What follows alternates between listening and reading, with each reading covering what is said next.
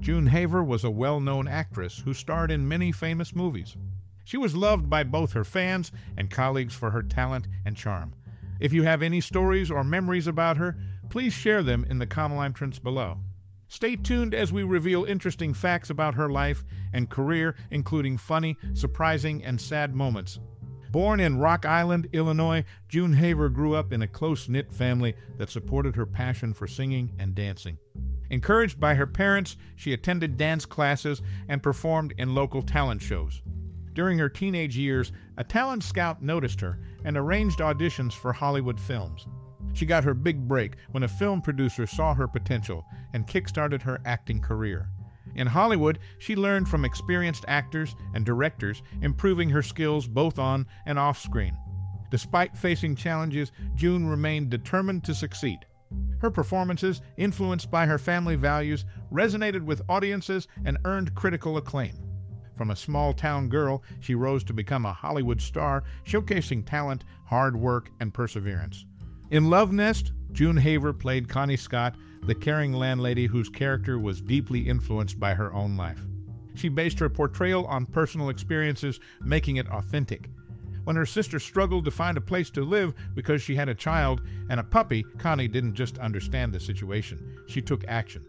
She led the construction of an apartment building in Westwood, California, with families in mind, including fenced-in areas and big closets for kids.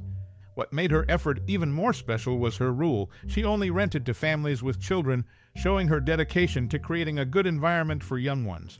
June Haver wasn't the only one with family ties to entertainment. Her mother, Marie Stovner, was also famous, performing on stage and screen. In Love Nest, another star emerged alongside Haver, Marilyn Monroe. Monroe's first movie role involved saying just one word, "Hi," to her co-star. But it marked the beginning of her legendary career. Monroe's presence on screen left a lasting impression, setting her on the path to fame. Love Nest wasn't just a movie, it was a blend of real-life stories and movie magic, creating memorable moments that still capture audiences today. June Haver had a remarkable career in both movies and TV. In 1996, she sold her large ranch in Healdsburg to the Gallo family, which she owned with her late husband Fred McMurray. After that, she lived in Brentwood. Sadly, she passed away at her home there in 2005. While she appeared on TV, her only regular role was as herself in the Lucy-Desi Comedy Hour in 1957. In the movie Scudda Hoo, Scudda Hay, she played the character Rad McGill. Interestingly, this film is often noted as Marilyn Monroe's first screen appearance, although Monroe's part is brief. You can spot her for a quick moment as she interacts with Haver's character outside a church. Haver's work in entertainment is still fondly remembered and valued by fans and historians alike. June Haver, known for her role as Connie Scott in the film Love Nest, acted alongside Marilyn Monroe, who was just 10 days older.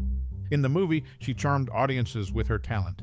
Throughout her life, she was surrounded by loved ones who deeply cared for her.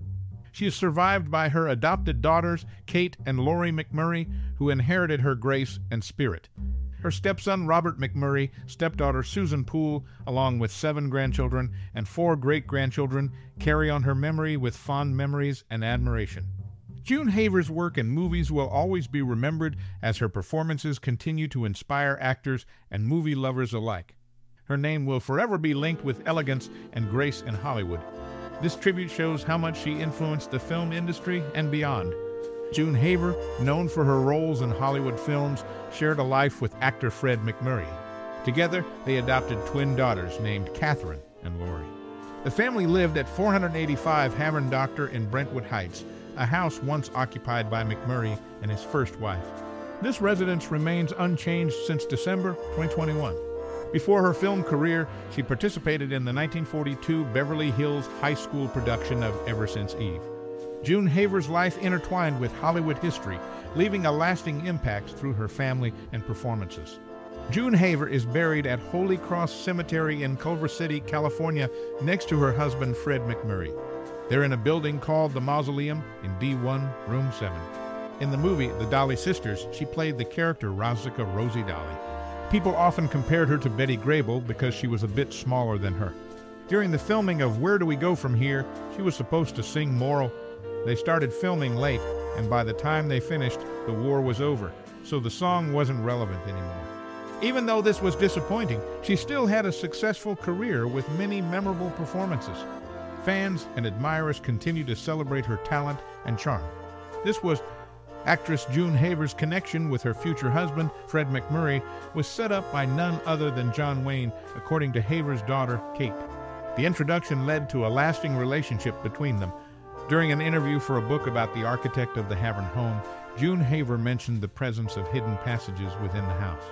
However, she didn't give away any details during the interview, where I was also present. In the film, The Dolly Sisters, June Haver played the character Rosie Dolly alongside Betty Grable and a chorus of girls. Notably, the movie includes scenes where the actresses, including Haver, appear in blackface. These snippets give insight into various aspects of June Haver's life, from her introduction to Fred MacMurray, arranged by John Wayne, to her confirmation of secret passages in the Havern home during an interview. Additionally, her role in the Dolly Sisters reflects the diverse experiences within her acting career. June Haver started playing the piano with the Cincinnati Symphony Orchestra when she was only 7. At 11, she was already on local radio doing different things like writing and hosting. She played Rad McGill in Scudda Hoo, Scudda Hay, and later did a radio version of it with Lon McAllister. Working with Betty Grable in the Dolly Sisters was a big deal for her career. Even though she was smaller than Grable, people called her Pocket Grable. They only did one musical movie together. June Haver was good at lots of things in her roles, making her well known in entertainment. June Haver starred as Connie Scott in Love Nest alongside William Lundigan. Both are laid to rest at Holy Cross Cemetery in Culver City, California. She was engaged to studio dentist John Duzick until his unexpected death. In February 1953, she entered a convent in Xavier, Kansas, intending to become a nun. A serious illness compelled her to return to California in September 1953. Although she planned to go back to the convent after recovering, she never did. In Scudda Hoo, Scudda Hay, she played Rad McGill. Marilyn Monroe's soul line in the movie was directed towards her. The two actresses would reunite 3 years later in Love Nest, with Monroe landing a more significant role. In Love Nest, June Haver played the role of Connie Scott, her sole black and white feature film. Out of her 14 other movies released from 1943 to 1953, all filmed in vibrant Technicolor, this one stood out. Surprisingly, it didn't receive a review from the New York Times.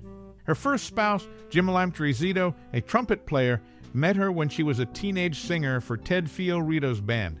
They were married for only a year, from 1947 to 1948. Later, she became engaged to a dentist named John Duzick, but sadly, he passed away after a routine surgery before they could tie the knot. In 1949, after she learned about her sister's housing difficulties due to having a child and a puppy, she took action. She constructed an apartment building in Westwood, California. The property was fenced for safety, and each apartment had closets with small hangers for children's clothes. She insisted on renting only to families with kids,